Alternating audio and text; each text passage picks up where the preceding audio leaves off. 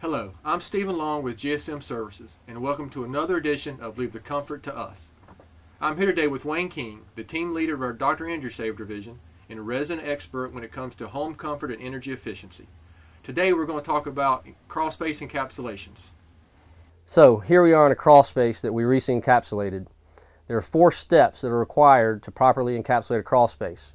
The first step is groundwater control. If there's water coming in the crawl space, you've got to get it out. And that's done with a French drain system and a sump pump. The second step is to isolate the crawl space from the earth, and that is done with the 20 mil plastic white liner that you see. The third step is to seal the foundation to not allow any air to enter the crawl space.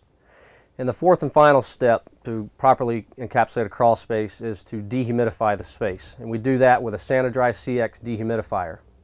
So for more information on crawl space encapsulations, please visit our website at gsmsince1927.com.